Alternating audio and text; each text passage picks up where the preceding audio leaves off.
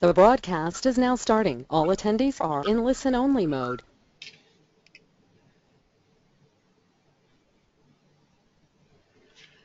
Hello, my name is Karl Fjellstrom. Good evening. I hope that this is working correctly now.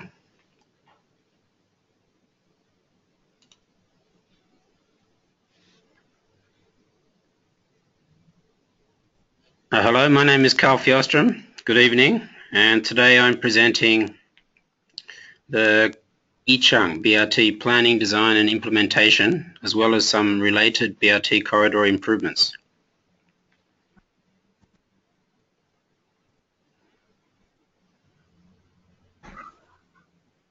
Karl, do you hear me? Yes, hello. Hello, I'm Alejandra. Yeah, that's why I want to tell you. The rest of the audience is silent, and I will turn off my microphone to welcome you and give you time for presentation. Everybody, hopes you like and enjoy this new webinar. Go on, Karl. Okay, thank you.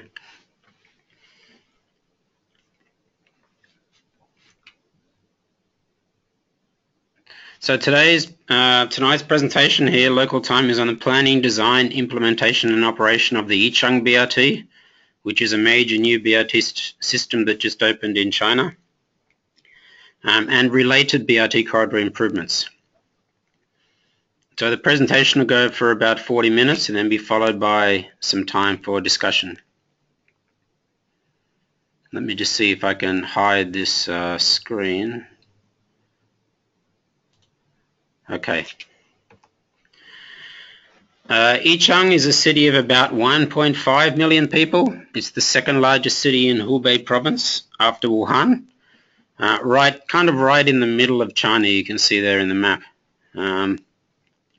It's most famous before now for the Three Gorges Dam, but it's really starting to develop a reputation for bus rapid transit now and for sustainable transport generally. It was an ADB loan fund. It's the first major ADB BRT project. ADB did fund a BRT corridor in Lanzhou, but that was kind of a suburban and quite a short corridor. Whereas the Yichang system goes right through the heart of the city. So it's the first major citywide BRT corridor by the Asian Development Bank. And the system opened on the 15th of July 2015. So I've been discussing with Embark for a while about when is a good time to give a webinar. And this seemed like an excellent time now that the Yichang BRT has just opened. And I'd like to thank Embark definitely for providing this opportunity to present the project. So ITDP, the Institute for Transportation and Development Policy, I'm the Regional Director for East and Southeast Asia, and we've had this is a list of some projects around Asia that we've worked on. Some open and operational, some still in planning, some stuck, some not being implemented, and some in process of implementation. In terms of the process, this is a very brief summary. I won't read over all of it, but it's starting with this is a typical process that we've followed in many cities around the region. So a conceptual preliminary design that could take, it can be done in 6 months, 6 to 9 months, and around $300,000 to $600,000. And what this aims to do, this initial conceptual design, is to provide a really solid foundation for the later BRT implementation. And that was the case in Yichang. I'll talk in a minute about the Yichang schedule itself. So that conceptual design aims to cover all the key aspects of the BRT. So it's a conceptual design, so it's not final, but but by covering all the key aspects, you hopefully avoid this problem with so many BRT systems in Asia where they get key things wrong. Engineering design. This is typically about a year. It says here 6 to 9 months, but the breakdown between the engineering design and the conceptual design is a little bit flexible. So our conceptual designs tend to be very detailed. So that kind of takes some time off the engineering design stage. And then construction, which is typically 1 to 2 years for construction. In Yichang was about 1.5 years. In Guangzhou, which we did the planning and design, that was also a little bit less. That was about 14, 15 months in Guangzhou. And a lot of things happen in parallel with the construction. And this includes even things like finalizing the operational design, working on the whole institutional setup, all the contracting for operations, the bus procurement, all the communications. That all happens in parallel with the engineering design and the construction. The Yichang timeline, a really key point for Yichang was when the party secretary and the mayor and a big delegation of officials and media, about 40 people in total, came to Guangzhou in April 2012. And it's exactly the same as we've seen in Bogota, that mayors and city officials go there and get inspired by what they see and impressed, and they can see that it's a practical solution that can work. And that's what really convinced them to proceed with BRT when they saw the Guangzhou BRT. Before that, the party secretary said that he was not convinced, he was not very supportive of BRT, but that visit to Guangzhou changed their thinking, changed their mind. So extremely important. And it's partly why ITDP puts so much focus into these kind of demonstration corridors and demonstration projects, because that's what really convinces other cities to follow along. Then there was a bid by the Asian Development Bank as part of a project preparatory technical assistance. That was a 6 months, basically 6 months, that study, which was pretty compressed time frame for all the work that was done in there in that 6 months. 2000, that was the second half of 2012. 2013 was mostly an engineering design. Construction started in the end of February 2014, and then the system opened on the 15th of July 2015. That's the first 13 kilometers with 22 stations, phase 1. And later, next month, another 7 kilometers and 11 stations will open in the north.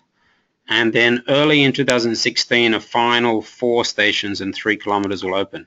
So by that time, by March next year, it'll be 23 kilometers with 37 stations.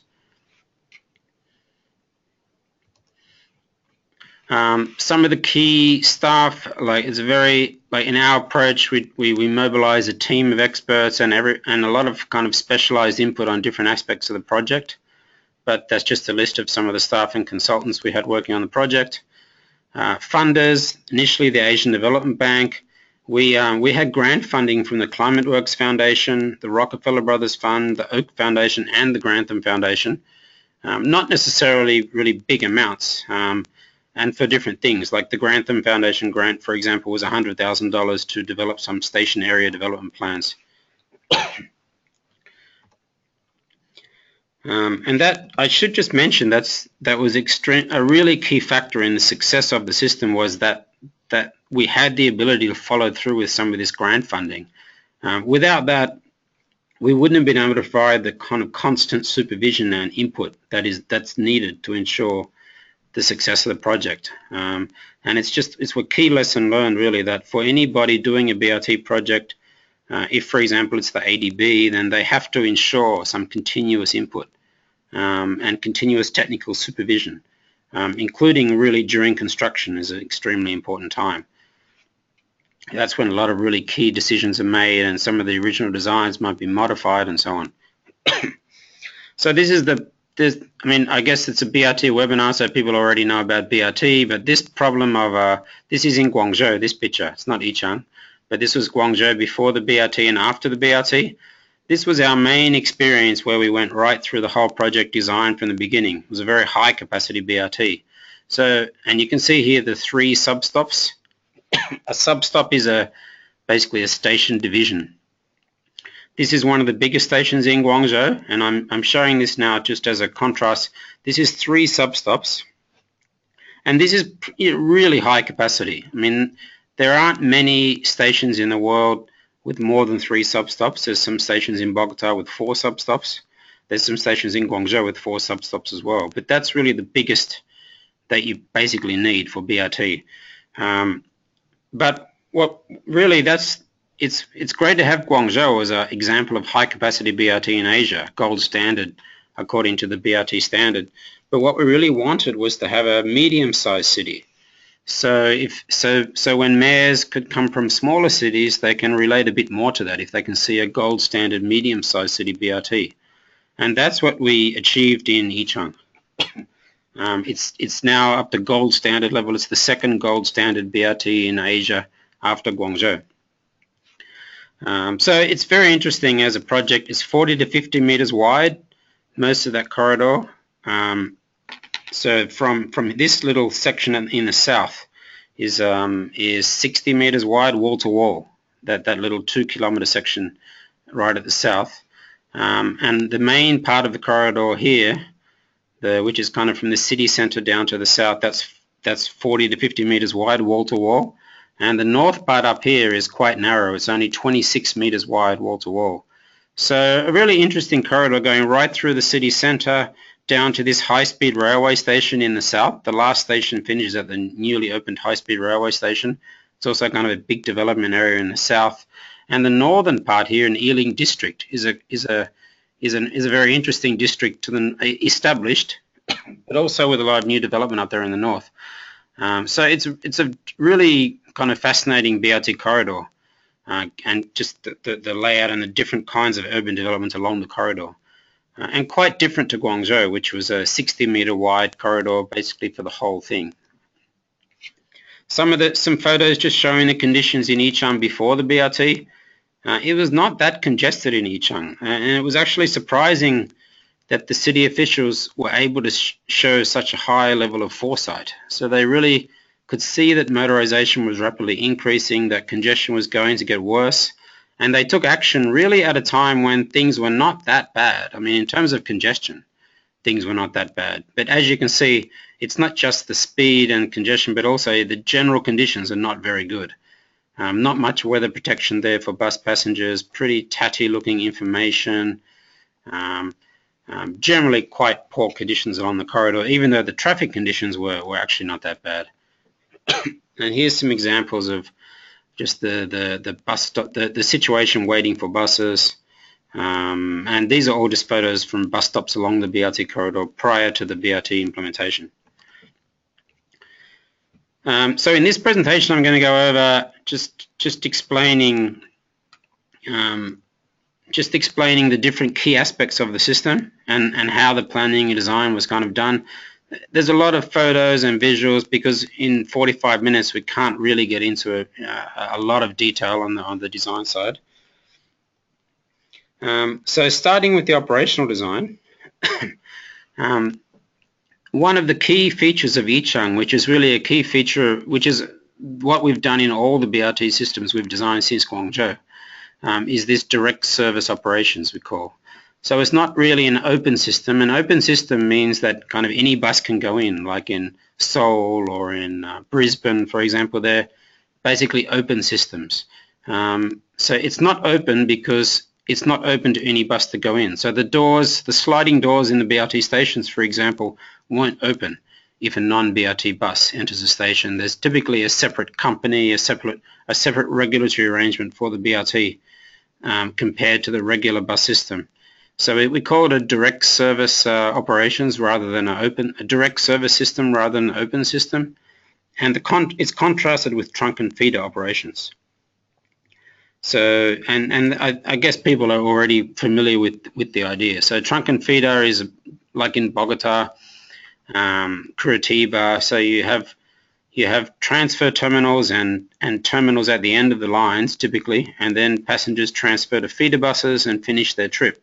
So in Bogota, for example, 50% of trips are transferring to feeder buses, either to or from feeder buses. So it's a big impact on passengers that needing to make that transfer. And it's a pretty big benefit to be able to do away with transfer terminals and interchanges. And Guangzhou was the first in the world with a high capacity direct service operation. And so it's a similar model in the same concept in Yichang with direct service operation. So it means the BRT buses go in and out of the BRT corridor. And this is what that looks like. So here the dots here are the BRT stations, and the red lines, those are the BRT routes, where the BRT routes go. So the BRT routes go all around the city. The first section here is the first 13 kilometers, which opened in July. That's 22 stations, 13 kilometers. And that's just showing the full corridor that will be open by another 7 kilometers opening in next month, and then another 3 kilometers in early next year. And those red lines, again, are where the BRT buses go. So the BRT buses go in and out of the BRT corridor. So what you can see, basically all those red lines you can see, they pretty much cover the built-up area. It's quite well covered by BRT routes. Even in just the phase 1 BRT and the phase 2 corridor in the north, we almost get citywide coverage. So you can get this from worldbrt.net. These are just some basic information about the system, some of the operational parameters, and so let me just mention a few. So I've mentioned the number of stations. The speed is about 20 kilometers per hour now, and that will increase. They still haven't finished installing all the lane dividers, and there are still a few signal changes being done, some U-turns being cancelled. That will improve the speed. So we expect the peak hour speed to be up to about 22 or 23 shortly, by the end of the year. Peak passenger throughput, 5,400 passengers per hour per direction, 94 buses per hour in one direction, gold standard. It's as I mentioned, the second system after Guangzhou. 240,000 passengers per day. That will increase quite a bit. We expect that to be well over 300,000 by the time that north part of the corridor opens. So flat fare of 2 RMB. Okay, let me see. So there's a discount for smart card payments, so 1.6. So nearly everybody uses smart cards. 200 BRT buses. Special BRT buses, that's 170 12-meter buses and 30 18-meter buses. So we designed the stations to accommodate both 12 and 18-meter BRT buses. And there's also a fleet of regular buses using BRT stations, and that's 162. So in total, that's 362 BRT buses, and 200 of them are the new ones. And gradually, the more new buses are procured, and the use of the regular buses is phased out. Gradually, that percentage, the proportion of special BRT buses will increase. Average bus occupancy, 57. It's not particularly crowded, like that's, say, compared to Guangzhou, for example. But that's really one of the big benefits of the Yichang design, which I'll explain, is that the system has a lot of capacity for growth. So definitely it can be at least doubled quite comfortably, the demand within that design. And that's a key factor. It's a key limitation in a lot of BRT systems done in Asia, is that even shortly after opening, they're already at or over capacity. And that's obviously not a good situation to be in.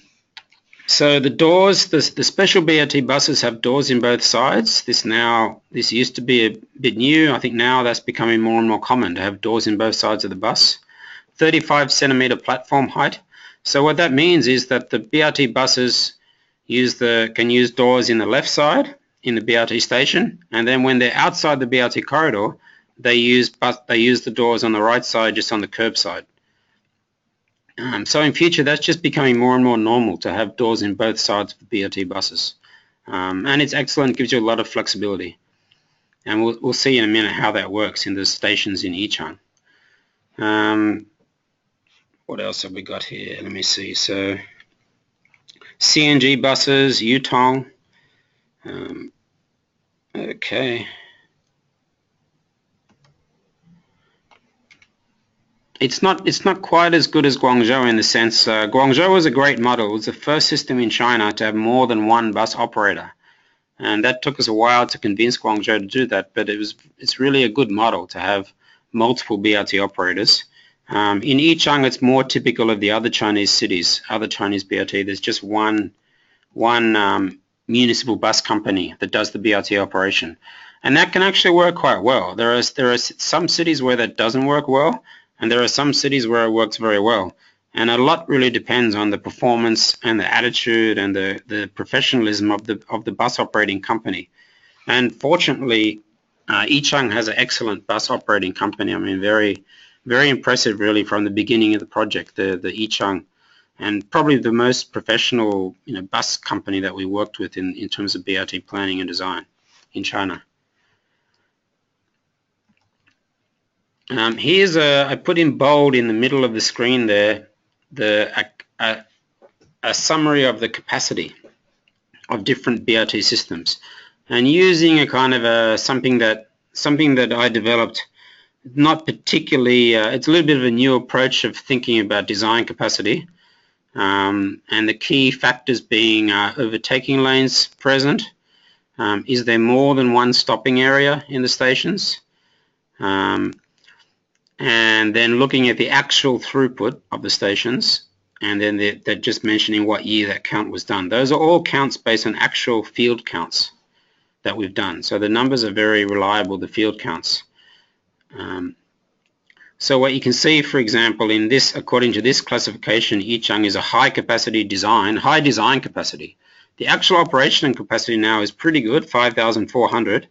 That's basically what the model said it would be. It's and that will increase. We expect that to increase quite a bit in coming years.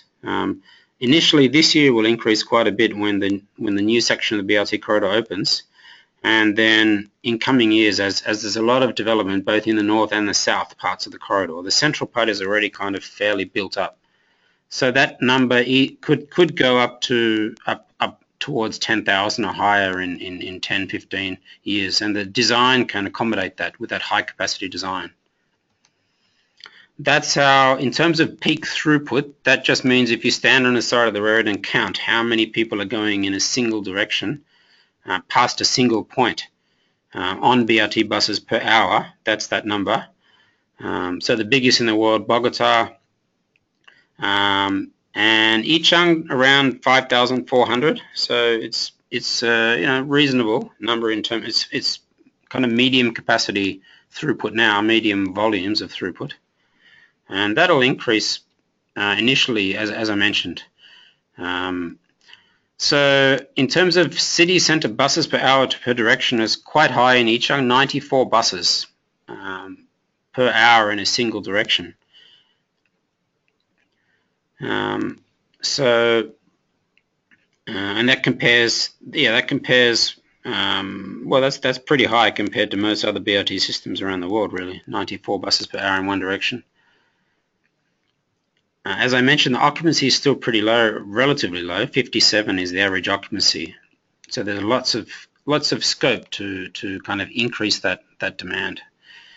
And speed is pretty good now, 20 kilometers per hour, but we expect that will improve when the lane divider installation is finished and when some signal changes are made. So right now it's around 20. That should get up to around 23 fairly soon. And there are some express routes. There's already one express route that was implemented and some more being added. And those express routes will help to bring up the average speeds as well. So in terms of the process, I will show quite a few slides, and I think this will be available as a recording so people can go back and have a look in more detail for those who are interested, rather than explaining it all now. But the basic approach to developing the model is something that we did in Guangzhou now and in several cities. This approach of developing a model kind of based using the existing bus demand as a starting point to build the model, and then various other inputs, then developing the model, and then calibrating the model, and then applying the proposed BRT network using the model, and then coming up with fleet requirements and route adjustments and demand time savings and so on. The data collection was done very intensively. So at that time we only had a really short time frame to do the study. So there was initially we did a very intensive set of surveys over about 3 months, or actually less, over 2 months, in 2012. And then what we do then is to develop a zone. In the modeling approach, we have a zone allocated to each bus stop. So each bus stop and each BRT station then is in a different zone. So then that allows us then to get good allocation of demand to BRT stations. And then we updated the data we did in 2012. We updated with a big round of surveys in 2014, and that was interesting. We saw a 20% increase in boarding between 2012 to 2014. And that's something quite typical in China and a lot of Asian cities. I think at this time you can see some pretty big increases in demand and in both in demand and in things like fleet composition, in car ownership. It's just at that time when you see some really big annual increases in these parameters, and congestion suddenly starting to get much worse as the car ownership increases very rapidly. So the surveys, boarding and lighting, as well as the on-board counts, which are done just on-board, getting boarding and lighting combined with bus speed. We also did counts at bus stops, and then boarding and lighting at stops per hour. Those green dots you can see there, so boarding and lightings, you can see the concentration of demand. Like one big concentration is that downtown area in the middle of the map there. It's the downtown kind of city center. In the south, there's this East Railway Station, a kind of a big new developing area, and up in the north is another district up there that the BRT corridor connects to. So just zooming into the central area there, frequency occupancy surveys.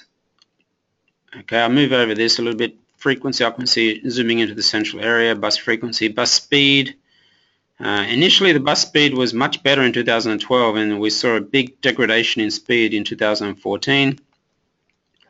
Some of the updated frequency counts, transfer surveys, okay, bus routes and stops, okay, and then we come up with the OD. So after this modeling procedure, which is done in a really short time frame, I mean the whole thing we did, the surveys and the modeling was in about 2 months, 2 to 3 months, probably 3 months. So it's a very, very kind of, it's a good approach really though, in terms of getting some quick results for a conceptual design. And this is the breakdown of the OD. So here you can see that this is the total here. And these numbers here are hourly AM peak, hourly morning peak. So you see the demand in the city center, but also in the north, significant demand, and in the south. And the percentage here, so O inside, D inside, so it means the trip is coming from one BRT station to another BRT station. That's pretty high actually, it's about 22%. That's much higher, for example, than in Guangzhou, was less than 10%. Origins inside, destination, so coming from a BRT station and going somewhere outside the BRT corridor, that's 17%. Origin outside, so starting outside the BRT corridor, over here, and then coming and then a destination inside the BRT corridor, so inside the BRT station, 12%. And O outside, D outside means that it's going through the BRT corridor, but the trip is starting outside and finishing outside the BRT corridor. That's quite high, 50% of trips. And this is just a breakdown there showing the different types that I just explained. So origin inside, destination inside, inside outside, and origin outside, destination inside. And again, you can see the importance here. See, the BRT corridor is that line, that maroon line.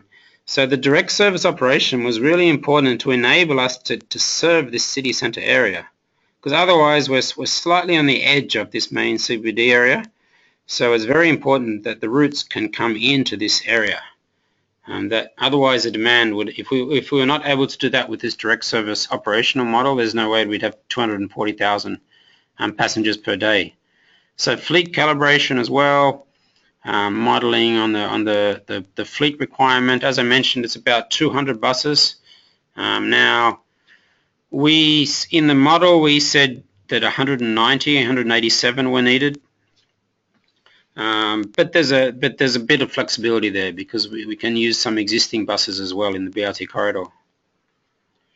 And this is the list of stations here and the saturation. So 0.4 means 40% saturation, and that's our design target. So we don't want to exceed 40% saturation. And the saturation is just the percentage of time that the station is occupied. So occupied by buses slowing down, stopping, opening the doors, boarding and lighting passengers, closing the doors and departing. That percentage of time, so 1,400 out of 3,600 seconds in an hour, is 40% saturation. And with that level of saturation, you get quite good speed, you get low queuing, good performance for the BRT. And here, this is using primarily 12-meter buses. So it's important to note that in future, the stations have been designed for 18-meter buses as well. So one very easy way to increase capacity in future when it's necessary, if saturation starts to increase at some stations, is just to increase more of the big buses, the 18-meter buses. And that automatically causes a big reduction in saturation. Okay, so the model, we modeled here around 5,000, it was about 5,100 was the modeled peak. And the actual performance we've got in operation now, because the routes are slightly different, is 5,400 per hour. So pretty good results in terms of the modeling the actual outcomes. And quite significant demand up here in the north part of the corridor. That's just zooming in. This is the south part of the corridor down here.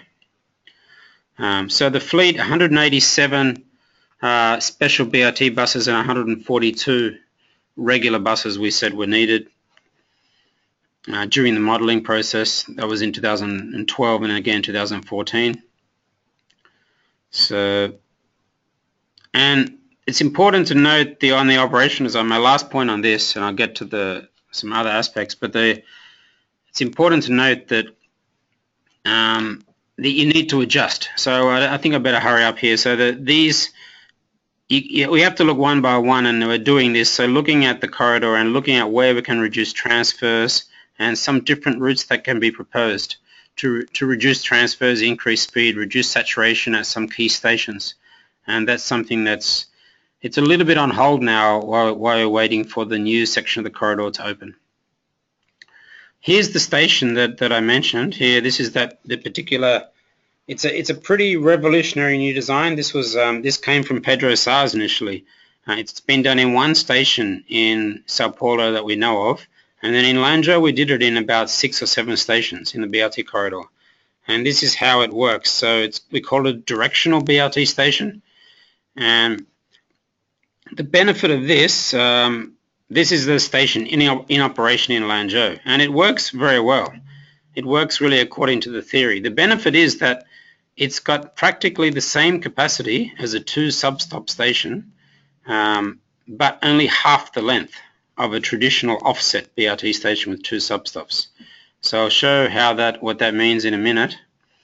Here's the station operating in Lanzhou. That opened in 2012, the Lanzhou system, right at the end of 2012. So you can see here the buses, the BRT buses here stop on both sides of the platform. So on one side using right-hand side doors, and the other side using left-hand side doors. Now this is looking at in Yichang. So this was part of our initial design. This design on top here is 2 substops offset. Offset is because the road was a bit narrow there, and that whole corridor is a little bit narrow, like around 40 meters wall to wall. So we didn't have space to put a central platform or facing split platforms with overtaking lanes in here. So it had to be offset. So on offset 2, this is a more traditional, the one on top. So just offset 2 substop, and the substop there, each orange space you can see is 20 meters, and the grey space in the middle is 15 meters, and 10 meters for fare collection at the end here. So that becomes pretty long, 2 substop offset there. That's about, what is it, 20, 40, 60, 80. It's more than 200 meters long. All right, the top one.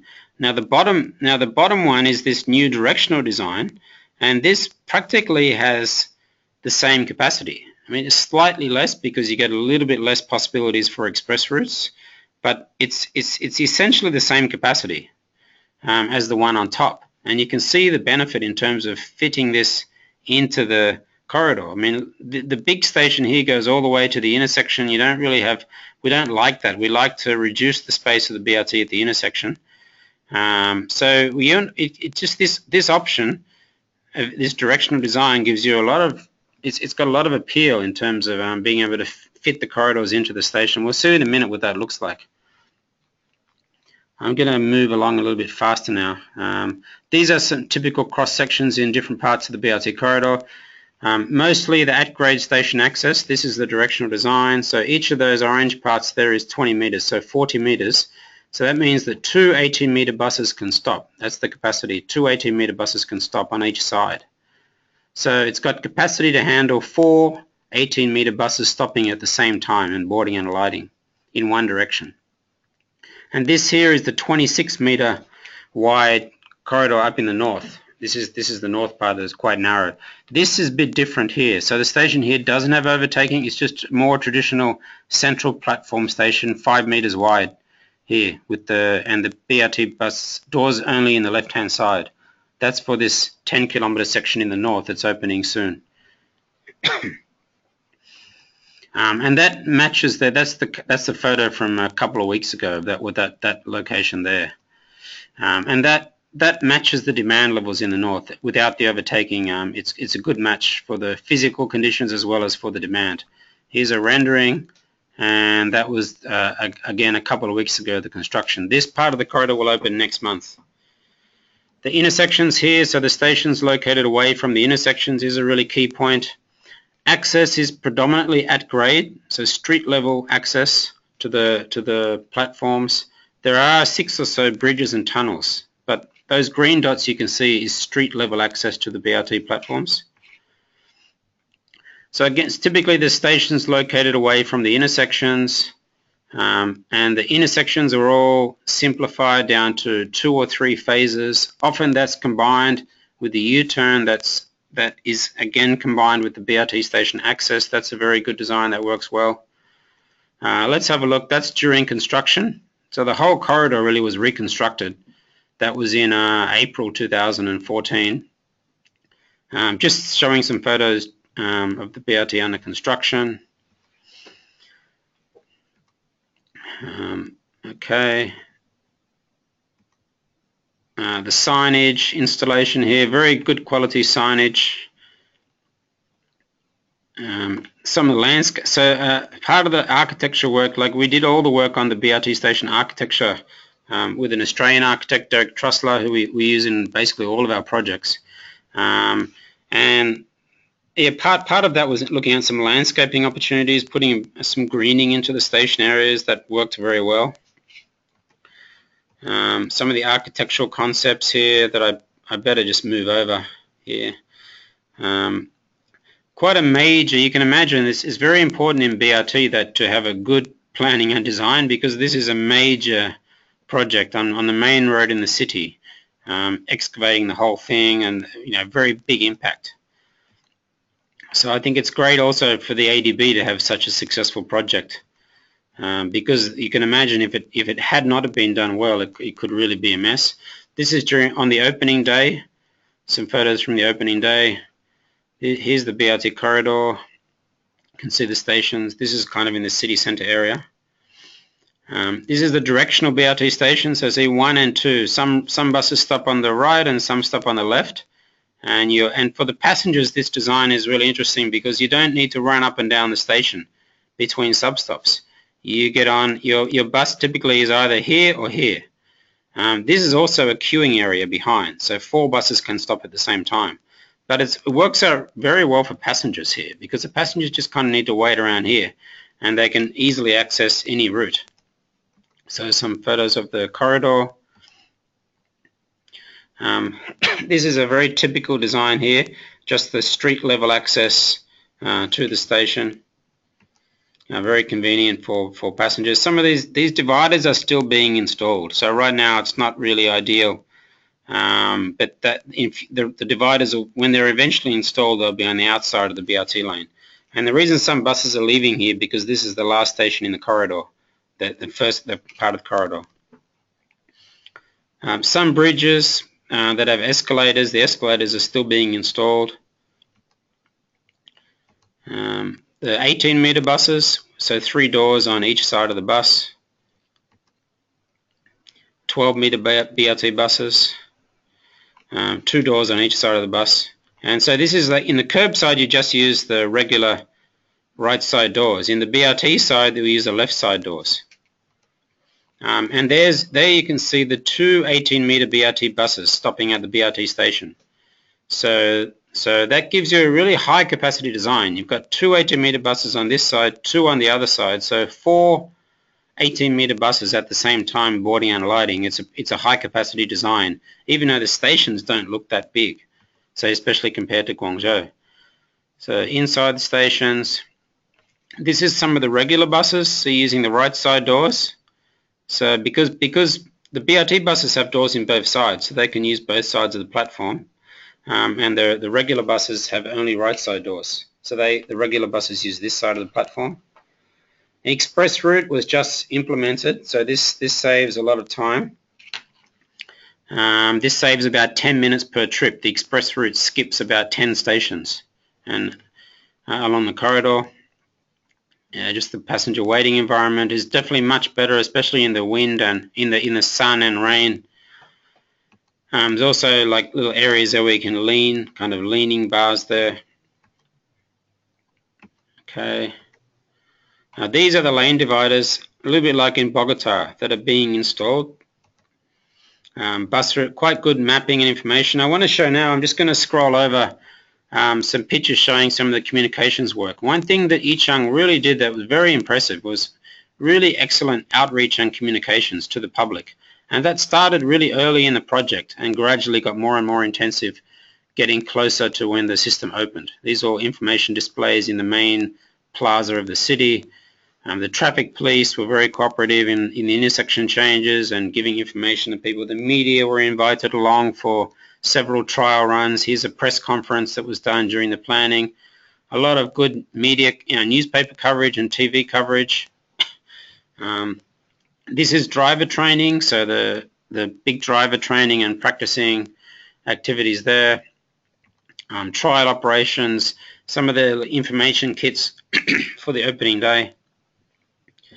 This was volunteers, so there were about 5,000 volunteers that helped to explain to people how to use the system and everything in the first week of operation. So these were the volunteers. The developers are really on board with the BRT. So you see the BRT being advertised here. This means the BRT first station. So the BRT is advertised here a lot. I'll show some time series photos here, just showing the construction in a few stations. They're kind of interesting to see how that progressed. And the construction typically is done, first on one half of the road, then the other half of the road, then and ideally without too much negative traffic impact. So here's another location. This is Gurjal Bar at the end of the corridor. Some trees were taken out for some temporary widening, but then those trees are getting put back in. So 700 new trees were planted along the corridor. You can see the conditions for crossing. It's much better with the BRT. So really a lot of new safe pedestrian crossings that came in with the BRT. Shanzhuanglu is another location. A lot of effort was put into keeping the trees as much as possible. So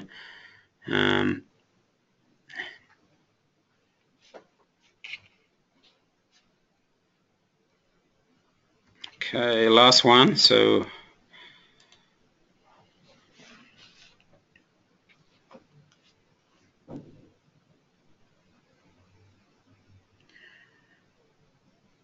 okay.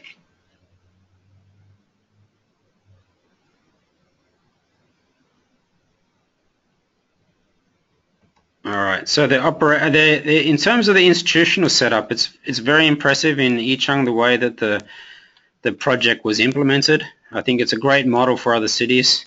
They set up a working unit quite early in the project, and that working unit seconded people from various related agencies.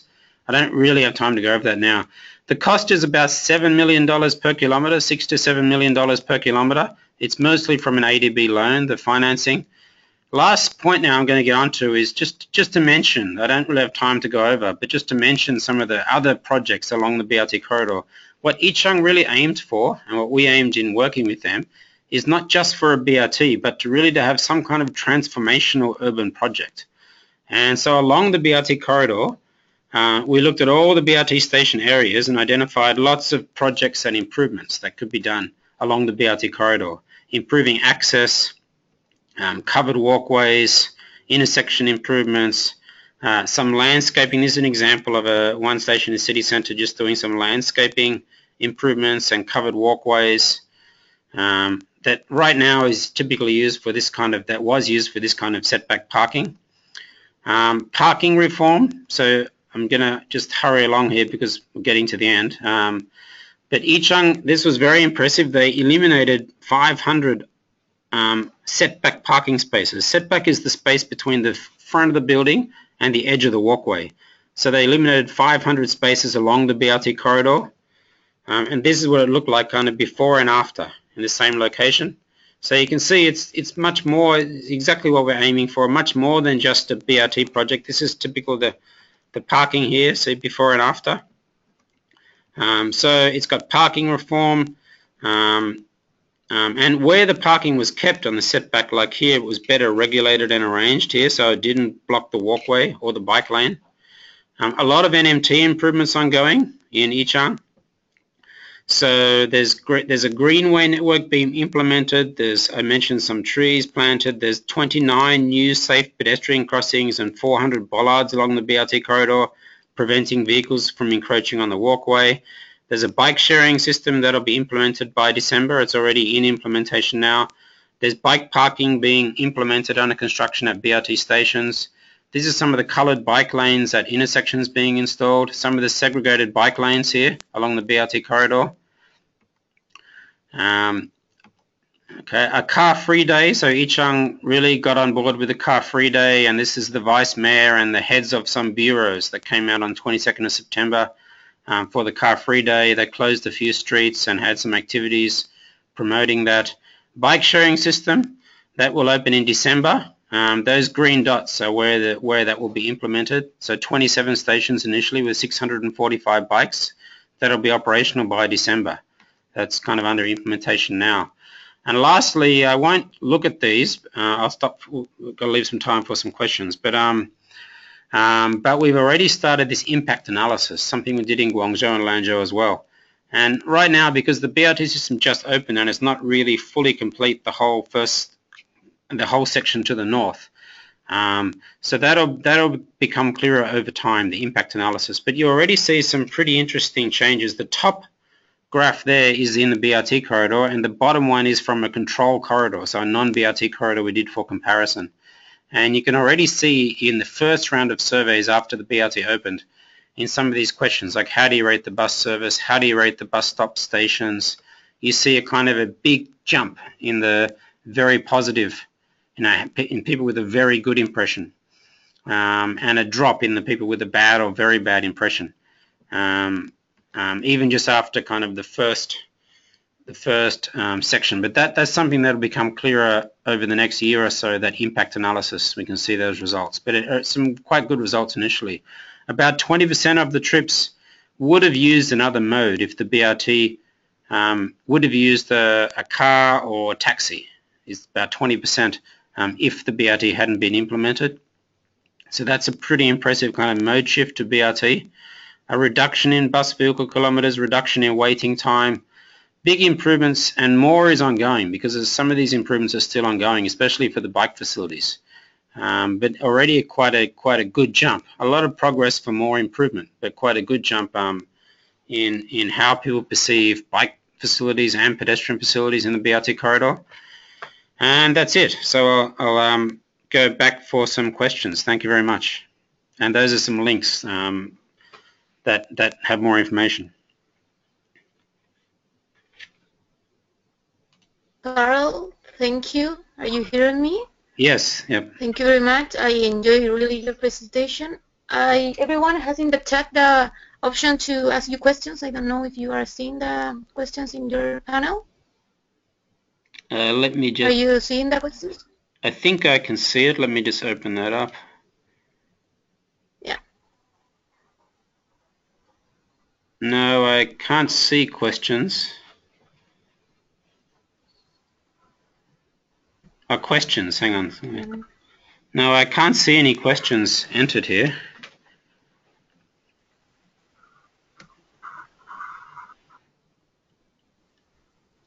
Hi everybody, someone has a question, you can send it by the chat.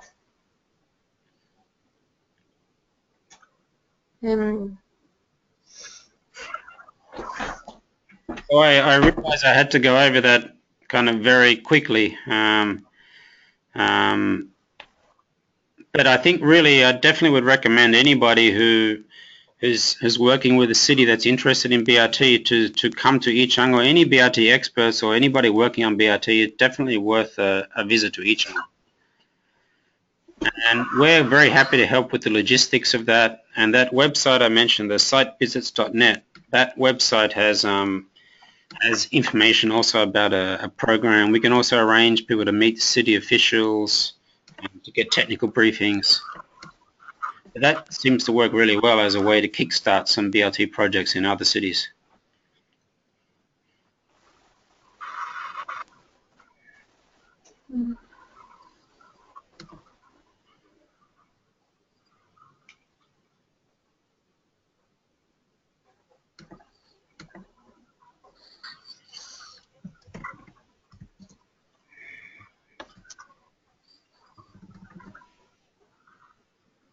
Karl, I think if someone has a question, they can send to me or to BRT, and I can send you after to have the answers in our website with the recording of the session, if you like.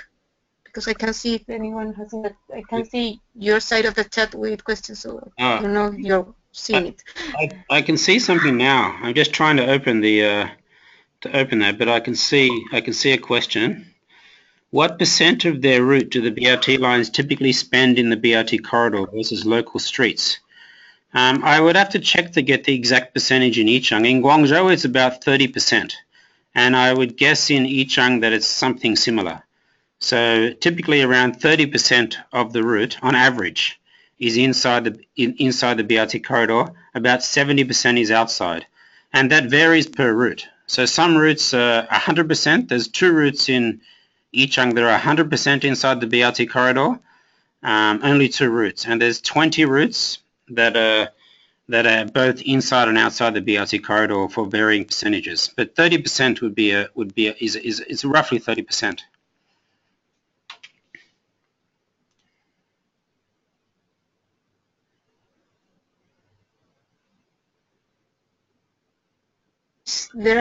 Is there another question? We have 5 more minutes. If anyone wants to ask something else.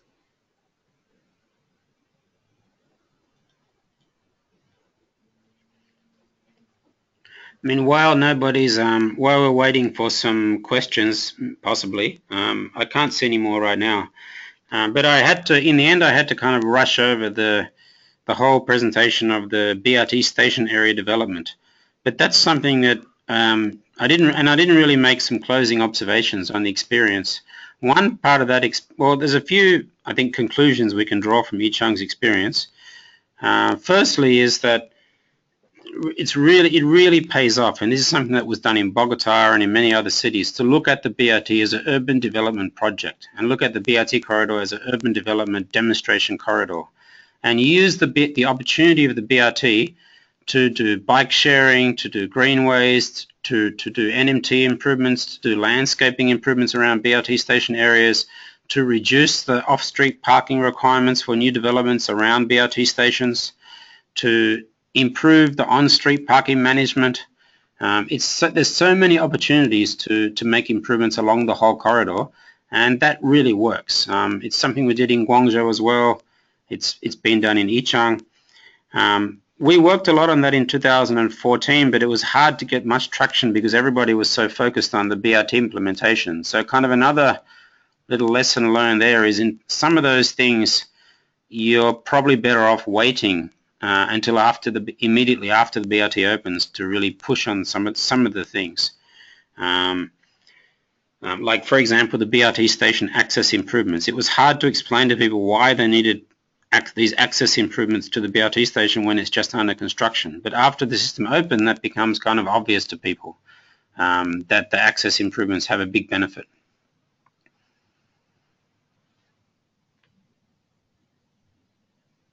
And I mean, again, I guess because I don't have any other questions, so just a couple of other observations on that. Oh, hang on, I think I see some, maybe there are some other questions. I'm just trying to figure out how to scroll down there properly. Okay, there are. Sorry, I see some other questions. I'll get to that. Did you do anything for the buses outside the corridor? Not really. Not really. I mean, always with BRT, like one of the great things with BRT is that you don't need to fix every problem in the whole city. You know, so it becomes a kind of a more manageable thing that you can do. So and you can do it step by step. So eventually, when you have more BRT corridors and the BRT fleet becomes bigger and bigger, you will eventually cover much more of the city. But initially, we didn't do much for buses outside the corridor. So we didn't work on bus stop improvements for non-BRT buses. We didn't really look much outside the corridor for the buses. We did look outside the corridor for the NMT and bicycle improvements and some of the TOD issues. How did you recruit 5,000 volunteers to help launch the system? That was the Chinese cities are very good at mobilizing thousands of people. That's one thing they do very well here. So there was a call for, there was a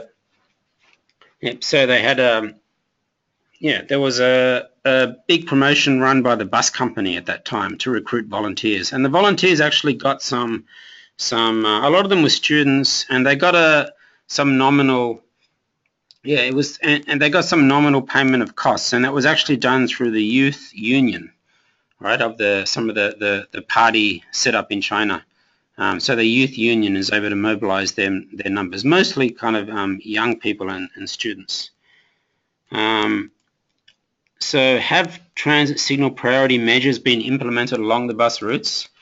No, not really. We don't need transit signal priority. All we did was to change the signals to 2-phase and 3-phase, and that was something we had to do one by one for each signal. But the general approach is to look at the traffic circulation, reduce the phases to 2 and 3-phase, and make sure we get a good percentage of green time for buses. Because we have, say, 94 buses per hour per direction in the peak hour in Yichang, so you don't really need, in that situation, signal priority is not really relevant. Like signal priority is more where you have a very low frequency and you got a bus coming every 2 minutes and you want to make sure that bus gets through. But in Yichang we have a bus every 40 seconds or so. So no particular signal priority was necessary, but it was very important to change the phasing along the corridor. Another question, are left turns allowed across the BRT corridor? In about 6 or 8 locations, I think, it might be 6 locations now that you do have left turns across the BRT corridor. So mostly not, but in some locations, yes. And that's purely just that particular location at some of the intersections that we had to allow left turns across the intersection. There was no real option in terms of the road network.